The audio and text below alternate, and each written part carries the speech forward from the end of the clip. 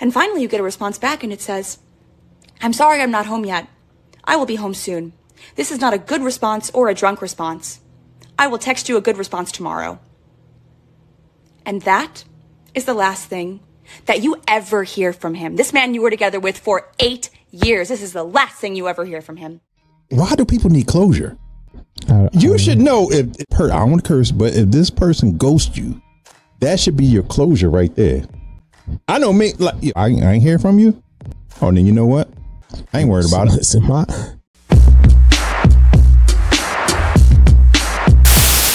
because I play. Oh shit! What we got? What we got? Let me see. We had number 5. Yeah, I had to rock this because I had to let you see this joint because I'm gonna play it. I'm gonna play it. It's this June podcast. I'm gonna play it. Oh. Yeah, let's go.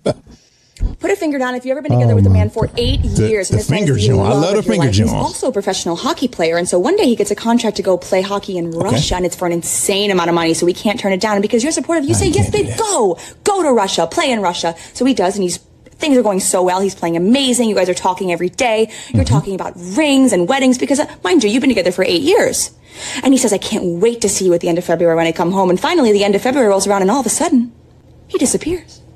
He just disappears, and you're freaking out naturally. You're saying, are you dead? Are you in the gulag? What's going on? Got ghosted, and you text his parents, and you text his friends, and you say, what happened? Is he okay? And they say, what do you mean? He's just on vacation. He didn't tell you. So you text him, and you say, what the fuck? You're on vacation? What happened? And finally, you get a response back, and it says, I'm sorry I'm not home yet. I will be home soon. This is not a good response or a drunk response. I will text you a good response tomorrow. Oh, Lord. And that is the last thing that you ever hear from him. This man you were together with for 8 years. This is the last thing you ever hear from him. And you know that he's alive and he's fine because he comes home and you see photos of him home. And you text him and you say, can we please talk? No response. You box up all of his belongings that you've accumulated over the past 8 years and you write him a letter saying, can I please get some closure? You send it off. No response. Eventually he goes back to Russia for the second season.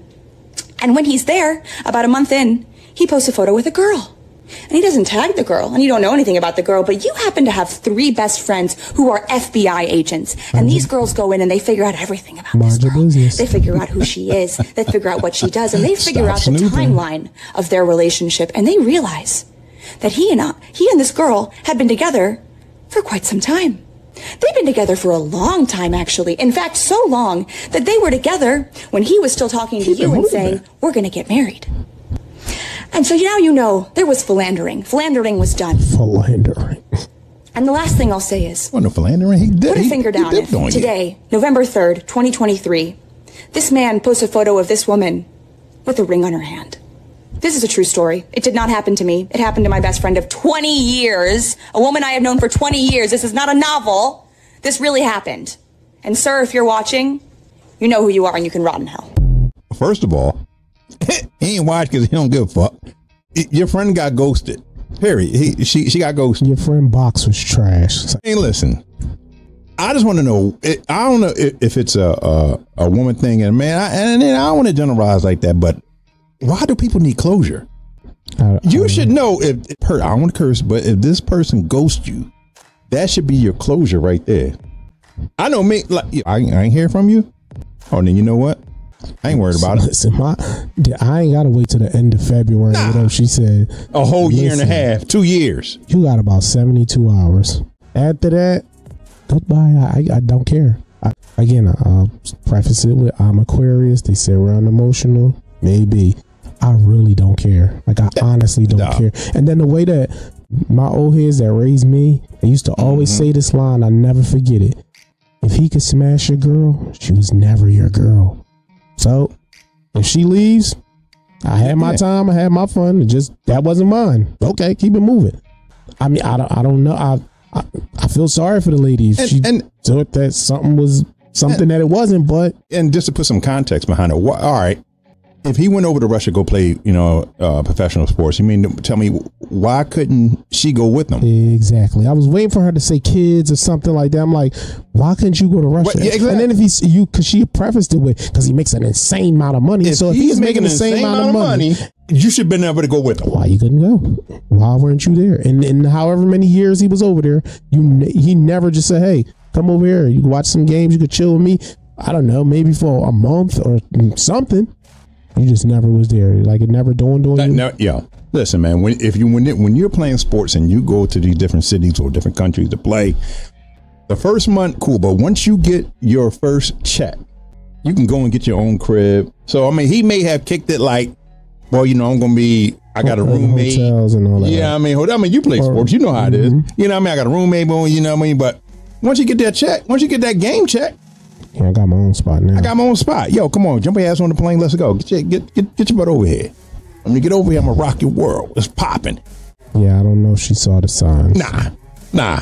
It should take no whole year and a half, and then you want to get FBI friends. So what? And again, for you to be able to find all that, he obviously didn't care, because he could have told people, "Hey, listen, don't take no pictures of me, don't post nothing." He obviously didn't care. So didn't care. I'm over this. Stop looking for closure. Stop looking for closure. When it's done, it's done. Man. I mean, again, if the door is closed, it's closed. I don't like.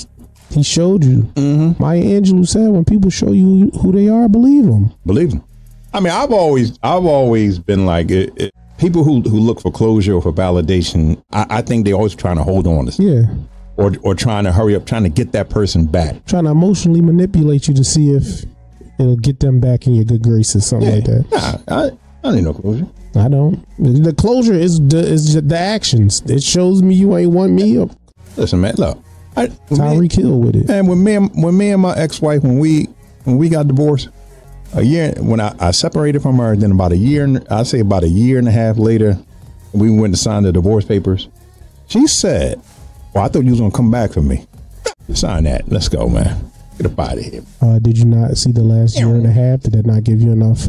You mean to tell me that my phone calls or my lack of phone calls or lack of communication wasn't a hint? It wasn't a hint that guess what? Los is not interested in getting back with you. I'm out.